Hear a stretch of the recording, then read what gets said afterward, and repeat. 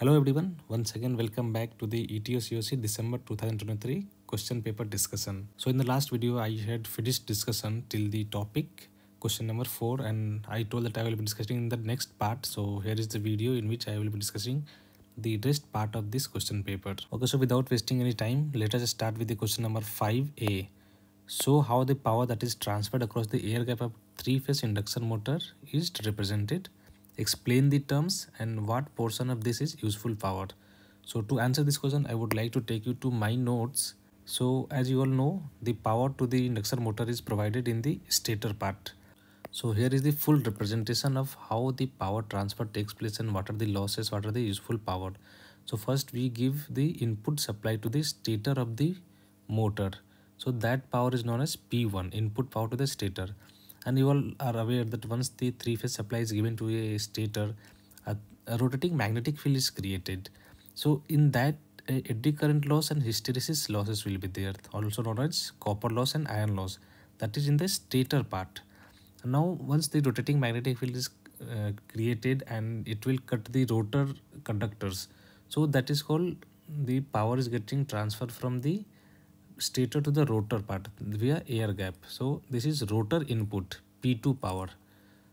Now once the power is coming to the rotor, there will be loss of rotor copper loss and iron loss, PCS represented by, and after that there will be the rotor will rotate and it will create some mechanical power. So mechanical power developed PM, also known as gross rotor torque, represented by TE.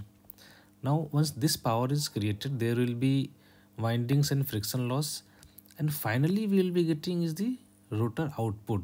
And to represent all this, there is a formula also representing relation between all types of power. This is a question. So with this I would like you all to note down these 4 formulas which will help you in solving numerical question. One such question was asked was this question: power is given, then slip is given, and find out full load copper loss, rotor input, shaft torque, gross EM torque.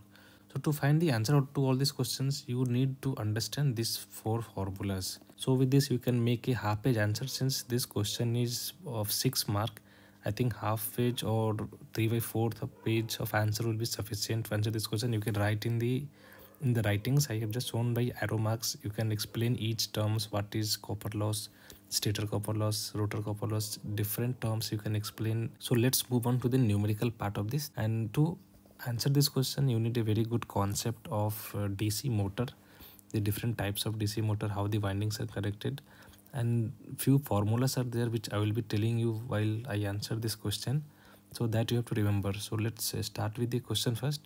A 440 shunt motor takes an armature current of 30 amps at 700 revolution per minute.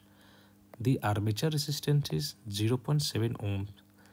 If the flux is suddenly reduced 20%, to what value will the armature current rise momentarily? Assuming unchanged resisting torque to motion, what will be the new steady value of speed and armature current? Sketch graph showing armature current and speed as function of time during transition from initial to final steady state condition. So while solving such numerical questions, you must read the question 2 to 3 times and understand each part, what is given and what is asked. So I have drawn this circuit diagram of the motor from this question. So let's start with the given part in this question. So first 440 voltage is given. This is the voltage input to the motor. After that IA, armature current, is given by 30 amps and speed is 700 RPM. Armature resistance is 0.7 ohm. So this is the armature resistance. So this is the field flux phi. So here in this, all the quantities are known except EB. EB is the back EMF generated in the motor. So to formula to find out the EB is V minus IA into RA. Since this is the supply voltage, the current is coming to this part and there is a IA RA drop in this. So we can easily find out V minus IA RA, we will get EB here. So 440 minus 30 into 0.7, we are getting 419 volt. So let's call this as EB1. Now in the next part of question, it is given that our flux phi is reduced by 20%. So let us call our new flux phi2 as 0.8 times of phi1, that is 20% less. So in the question it is asked that if the flux is reduced by 20%, to what value the current will change momentarily. So for that we need to find the effect on back EMF if the flux is changing. So this is the formula which shows the relation between back EMF and the flux. So EB is back EMF, P is number of poles, phi is flux, Z is number of conductors, N is speed 60, and A is number of parallel path. So in our case, number of poles P is constant, number of conductors Z is constant, and for the moment we are assuming that the speed is constant since we are finding the momentary change in the current, and A is number of parallel path is also constant. So here we can see that only EB and phi, this two is a quantity which is changing. So we can write as EB is proportional to phi. So EB by phi is a constant K. So we can say that EB1 by phi1 is equal to EB2 by phi2 since this is a constant part. So our EB1 is 419 we got here. Phi is equal to EB2 by phi2. Phi2 is 0.8 into phi1. So this phi1 get cancelled. We are getting EB2 new back EMF as 419 into 0.8, 335.2 volt. So this is a new back EMF. Now once our EB is changing, our current will also change. So this is the equation V minus IA RA is equal to EB. So our final IA will change to 149.7. So we can say momentarily change in current is 149 minus 30. 30 is our initial current. So what change we are getting is 119.7 amps. So this is the momentarily changed current once the flux is changed or flux is reduced by 20%. Now in the next part of the question it is asked to find out the final current and speed, and it is given that the torque remains constant. So this is the equation which tells the relation between torque and armature current IA. So T is equal to 1 by 2 pi into phi into Z into P by A into I in IA. So in this Z, P and A, this part remains constant. It is not changing. What is changing is our flux phi and our current IA. So we can write as T is proportional to phi into IA. And since it is given that torque remains constant, so we can say T1 is equal to T2. So similarly, we can also write phi1 into I1 is equal to phi2 into IA2. Phi1, IA1 is given as 30 amps in the question itself. Phi2 is 0.8 into phi1, 20% reduced, and we have to find out the IA2. So from this equation we will get IA2 is equal to 37.5. Now once we know the final IA2, we can find out the EB part, the back EMF for the new current IA. So we are getting as 413.75 volt, and now this is the equation which tells the relation between back EMF and N, that is speed of the motor. So in this part, since P is constant, Z is constant, only phi and N is changing, so we can write as EB is proportional to phi into N. So we can also write as EB1 by EB2 is equal to phi 1 into N1 by phi 2 into N2. So EB1 we already have 419, EB2 we have 413, phi 1 we have, N1 is given as 700, phi 2 is 0.8 times of phi 1, and we have to find out the N1, N2. So rearranging these terms, we are getting N2 as 700 into 413.75 by 419 into 0.8, and the speed which we are getting is 864.04 rpm. And in the next part of the question, it is asking to draw this sketch graph showing armature current and speed as a function of time. So this is easily you can draw. So let's consider this as current, let's consider this x-axis as time. So initially the motor was running at the 30 amps, and once the flux is reduced, it got a momentary jump of 149, and later it reduced to 37 amps. So this is 30, this part is 149, and finally settled at 37 amps. And for the speed, initially it was running at the speed of 700 rpm, and then it got changed to 864. So this is speed, and so this is 700 and this one is 864, and consider this as time. So this two graph you can draw showing the transition from the initial to final steady state condition. And guys, frankly speaking, if you don't know the concept of DC motor, or you don't know the equations of all the equations which I used in this solving this question, you won't be able to solve this question, since there are so many types of questions can come from DC motor, changing different parameters and asking you to solve different parameters. So it's best that you understand the full concept of DC motor. And for that, I would like to recommend you to read one PDF which is also there in the Telegram group. The name of the PDF is Numerical COC Written. So this is prepared by some ETO, maybe Antonis Cilium Ragul.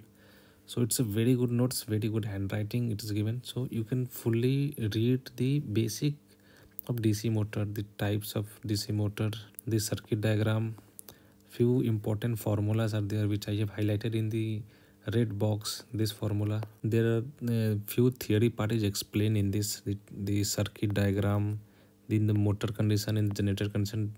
The formula is different, slightly different for in case of motor, in case of generator, the compound machine, what is the circuit diagram, then EMF equation of DC motor, the different terms are explained. And final formula here, this is the same, this is the formula which I used to explain.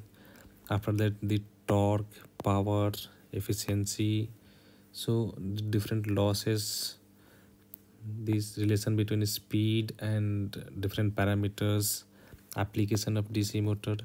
So very brief and very important, only important points are given in this PDF. You must read this, and then only you will be able to solve. And so many solved questions are also there in a very good handwriting. So if you practice all these questions, it will help you to understand the full concept. And not only the DC motor, all the machine chapter in this, it is explained that this transformer, the few basic concept of transformer, some formulas, this EMF equation of transformer, voltage transformer ratio. So these things are given here which will help you to understand the rating transformer, the losses in transformer. A lot of question is asked in the transformer also, circuit diagram of transformer, and some examples are also given. Okay, now moving into the next question, question 6a. What are the factors which determine the synchronous speed of a motor? And there is a numerical questions, very easy question. So as you all know, synchronous speed NS is given by 120 F by P. So frequency and P, the input frequency and number of poles, these are the two factors which will determine the NS synchronous speed. Since this question is a 6-mark question, just writing this formula and writing one line I think is not sufficient. So you must elaborate this answer at least to half page. So for that I just took the help of ChatGPT. I will show you. So here is the explanation given by ChatGPT. It's almost half page answer. You can just take the screenshot of this and write these answers in your notebook. So in this way you can write a 6-mark question. Now moving to the numerical part, this is also very simple. So this numerical I have solved in my notes. So this is the same question. 3-phase induction motor, 4-pole is supplied with a 50 frequency. Calculate synchronous speed. So NS is equal to 120 F by P, 120 into F by 4. So 500 is a synchronous speed. Now in the second part, speed of rotor when slip is 4%. So this is the formula for slip. So slip is given 0.04%. NS is 1500. We have to calculate NR. So from this we can get NR is equal to 1440 RPM. Rotor frequency when speed of rotor is 600. So let us first calculate slip S when NR is 600. So we will get it 0.6, and rotor frequency will be 0.6 into stator frequency, that is 30 Hertz. Next is section 3. So in the first question in section 3 is question number 7. With reference to Maritime Labour Convention MLC 2006, discuss the requirement for seafarer regarding minimum age to work on board vessel, seafarers employment agreement, hours of work and hours of rest. Since section 3 deals with mostly MARPOL, SOLAS, rules and regulations, all these things, you can easily take the help of ChatGPT to find answers to all these things, because these all things are a written document and ChatGPT will provide a very structured answers to these questions. So let's move on to ChatGPT to find the answer of this. So here is the answer from the ChatGPT. Maritime Labour Convention 2006 outlines various requirements related to minimum age for work on board ship. Here are key points summarizing these requirements. First point is minimum age. So according to regulation 1.1.3 of MLC 2006, no person below the age of 16 shall be employed or work on a ship. Point 2, exception for training. There is an exception for seafarers between age of 15 and 16. Regulation 1.1.3 allows for employment for the purpose of training under the specific condition outlined in the standard. Condition for young workers under 18. For seafarers under the age of 18, the MLC establishes conditions to ensure their safety, health and well-being. These conditions are outlined in Regulation 3.1 and Standard A31. Prohibited work for young seafarers. The convention specifies certain types of work that are prohibited for young seafarers. These restrictions aim to protect them for potentially hazardous tasks.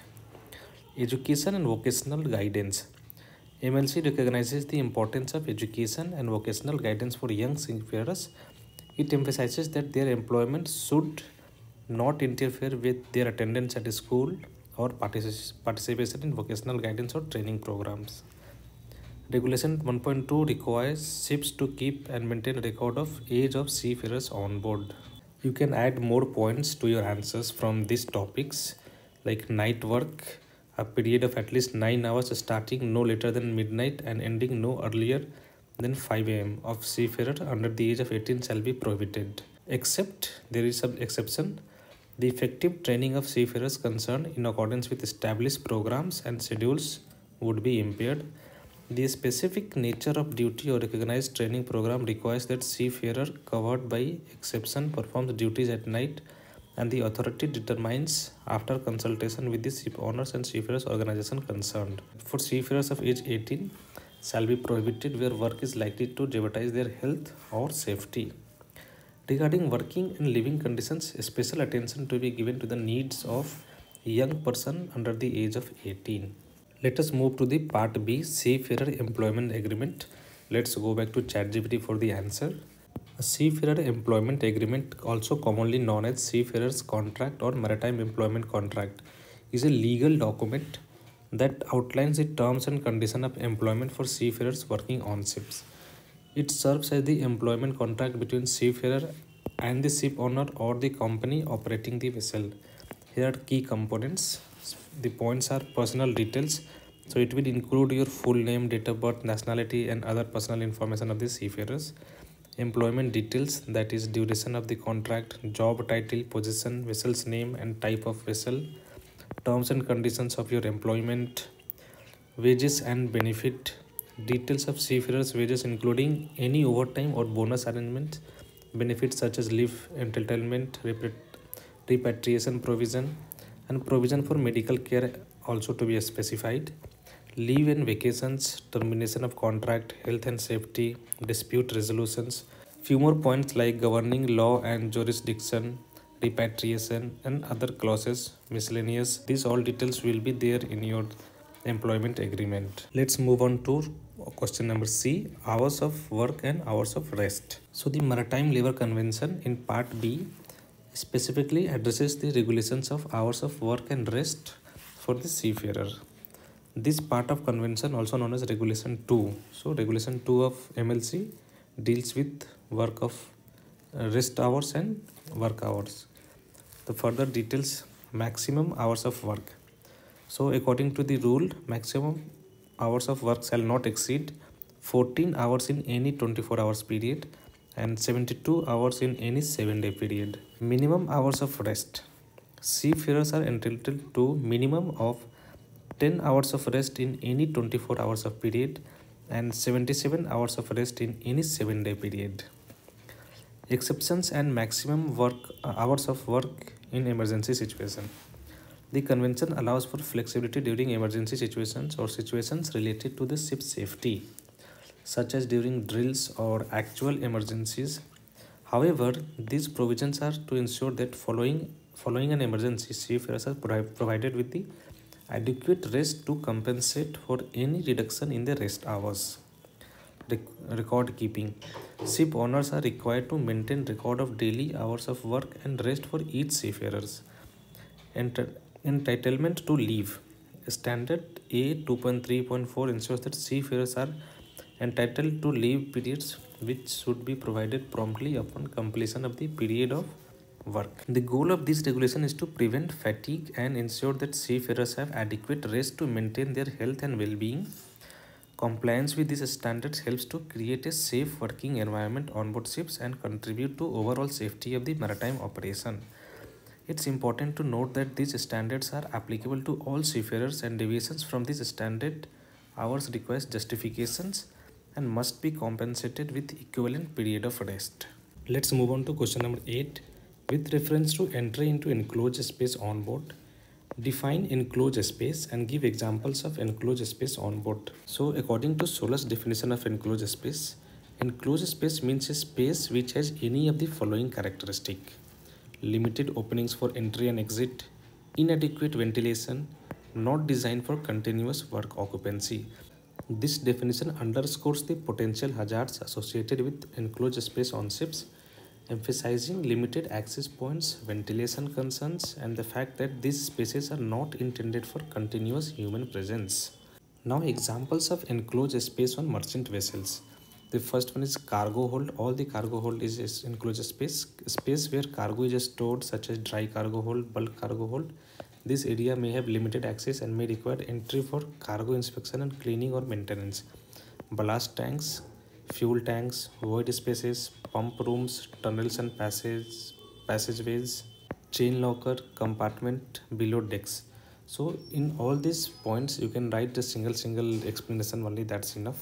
It's crucial to recognize that entering enclosed space poses serious risk, including the potential for accumulation of hazardous gas or substance.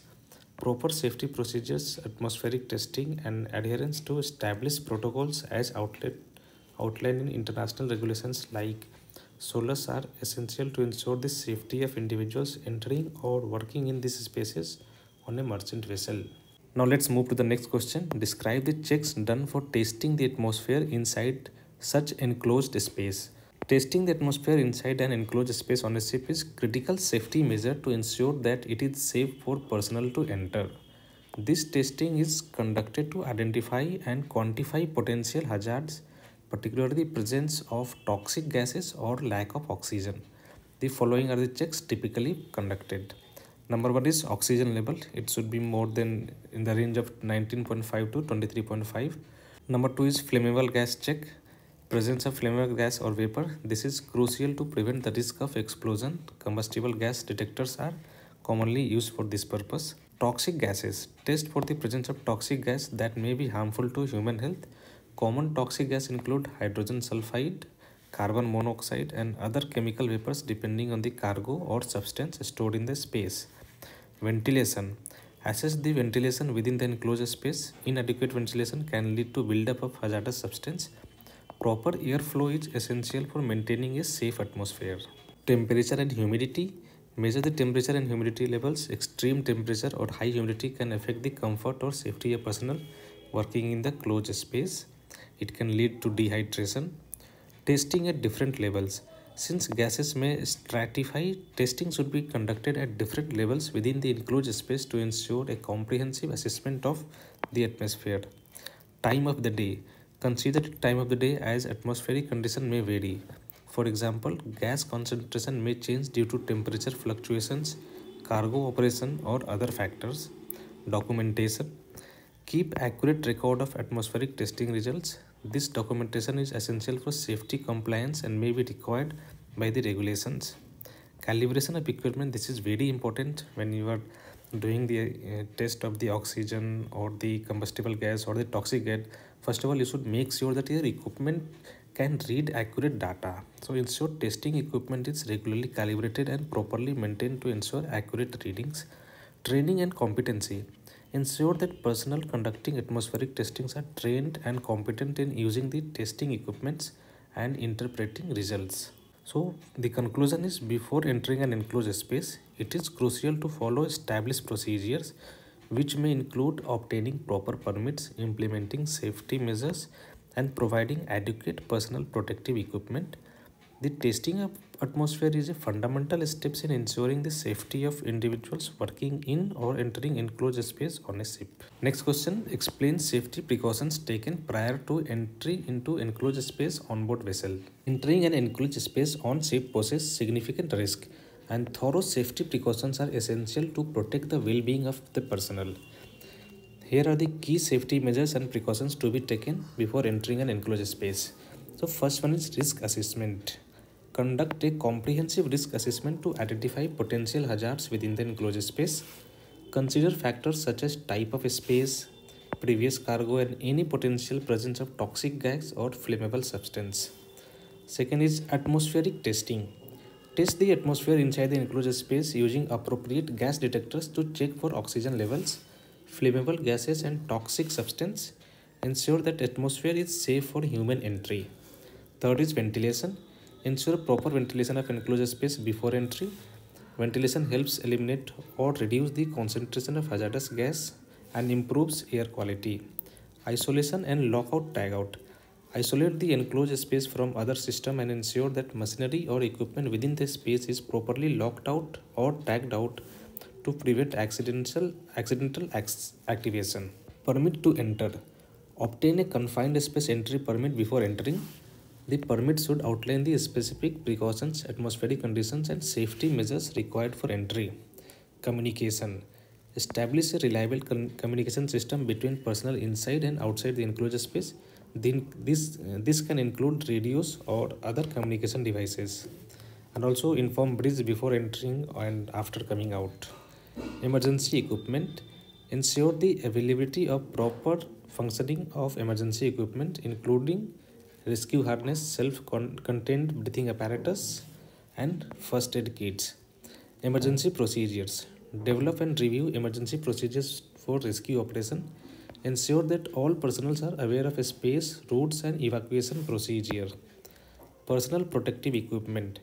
Wear appropriate PPE, including protective clothing, gloves, eye protection, respiratory protection based on the hazards identified in the risk assessment. Training. Ensure that personnel involved in entry are adequately trained on confined space entry procedures, atmospheric testing, and emergency response protocols. Continuous monitoring. Continuously monitor the atmosphere during entry to detect any changes. Regularly test the air quality to ensure that it remains within safe limits. Buddy system. Implement a buddy system to have personnel work in pairs. This helps in case of emergency, allowing for prompt assistance. Pre-entry briefing. Conduct a pre-entry briefing to review the task to be performed, that is toolbox meeting before any job is conducted. Potential hazards and emergency procedures. Ensure that everyone is aware of their roles and responsibility. After that, post-entry review. After completing the work, conduct a post-entry review to discuss any issue encountered and identify lessons learned for the future entries. So by adhering to these safety precautions and following established procedures, the risk associated with entering enclosed space can be significantly minimized, contributing to a safer working environment on board ships.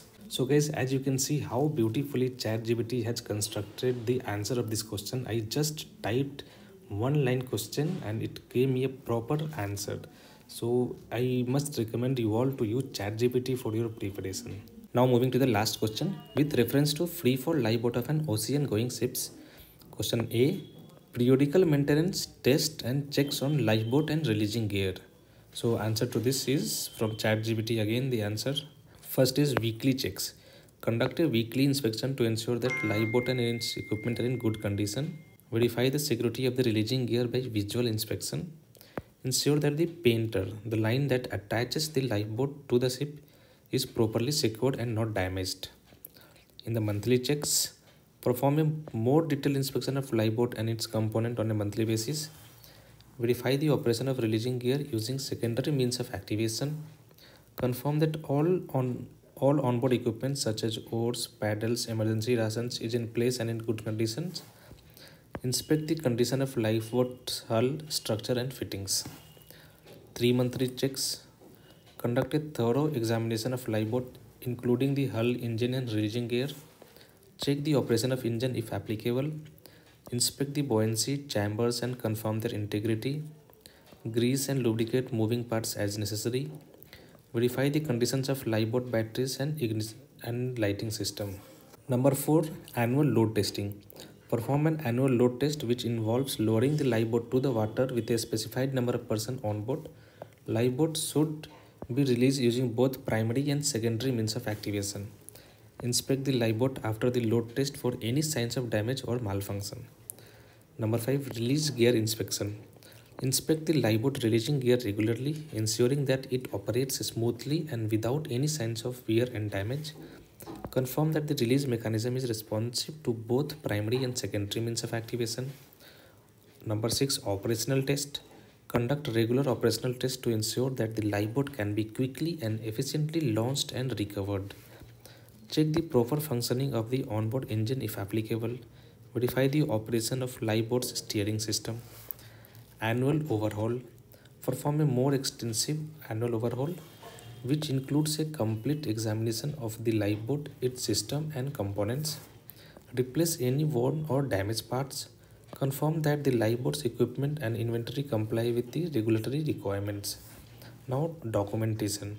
Maintain comprehensive records of all test, inspection and maintenance activities conducted on the free-fall lifeboat and its releasing gear. So now this is a very big answers. You can actually cut short and make it small in your own words so that you can complete your answers in the right time. Next, part B, secondary means of lowering. So secondary means of lowering in the context of lifeboat refers to alternative method or mechanism for releasing and lowering the lifeboat. For free-fall lifeboats on ocean-going ships, the secondary means of lowering commonly involves mechanical or manual release system. Here are some examples. So secondary mechanical release system, a mechanical lever or device that can be manually operated to release the lifeboat from its stored position. This mechanism is independent of the primary release system and provides an alternative means of initiating the launch. Hydraulic release system. Some lifeboats have a secondary hydraulic release system that allows crew members to manually release the lifeboat using the hydraulic controls. This system may include a hand pump or lever. Manual release levers. Mechanical levers or handles that the crew members can manually operate to release the lifeboat hooks from their securing arrangement. This can involve disengaging locking mechanism to allow the lifeboats to fall freely into the water. Secondary brake release. In some systems, a secondary brake release mechanism is provided. This allows the crew to manually release the brakes, allowing the lifeboat to descend into the water. Also, it is crucial for crew members to be trained in proper use of secondary means of releasing and lowering and to understand the associated procedure for emergency situations. Regular drills and training exercises should be conducted to ensure that crew is familiar with both primary and secondary release system and can respond effectively in the case of an emergency. The specific design and feature of this secondary means of lowering can vary based on the lifeboat model, manufacturer specification and applicable marine regulations. Now let's move on to the last question of this December 2023 question paper, that is lifeboat drills. So drills are very important part of the ship life. We always have drills every week. So in the lifeboat drills are essentially safety exercises conducted on ships to ensure that crew is familiar with the procedures and operations related to lifeboats and other life-saving appliances. These drills are crucial for preparing the crew for emergency situations such as abandoning ship and often required by international maritime regulations. So here is an overview of lifeboat drills. First, frequency.